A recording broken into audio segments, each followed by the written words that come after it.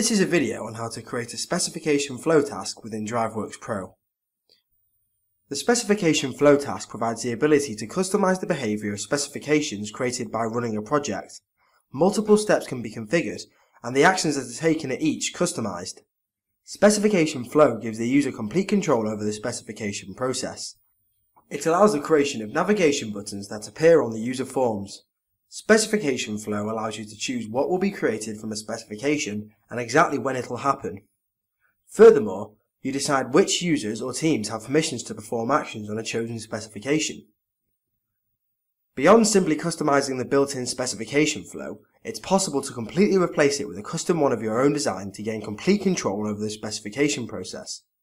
The specification flow is a flow of the company's specification, which allows the whole of the company to be involved with the specification process, if desired.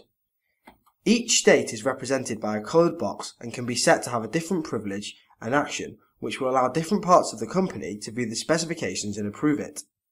With DriveWorks Pro open, and a group and a project already open, go down to the Specification Flow task within your DriveWorks Task Explorer. I have set up a specification flow as seen on the screen that has several different states within it. With states selected, you are able to rename, delete them, and align and equalize the spacing of them using the appropriate buttons on the command bar.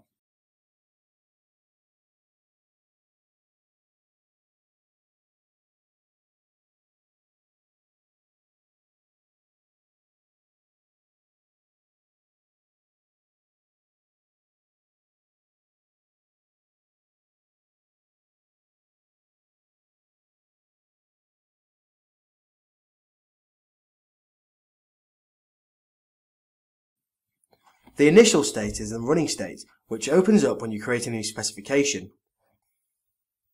This and all the green states are in a running mode, which will allow access to specification forms to complete, remove, or modify the specification. Once completed, they will pass to a paused state represented by a red box. This can be viewed in the Specification Explorer task, along with the ability to apply a new action, such as approval from a manager. The sales engineer can choose to reject it, which will put it back into the green state, or to approve it and move on to the next state, which in this case is for the drawing office to modify.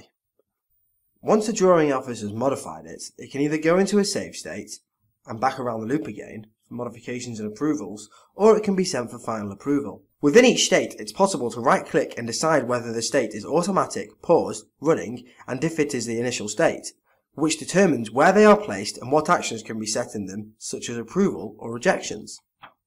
In each state there are events, operations, and transitions which can be edited by selecting the Edit button from the state. In the Transitions item, it can be set so that they are moved to another state for approval from a sales manager, for example. It is possible to set up a state to reject under the Operations state items.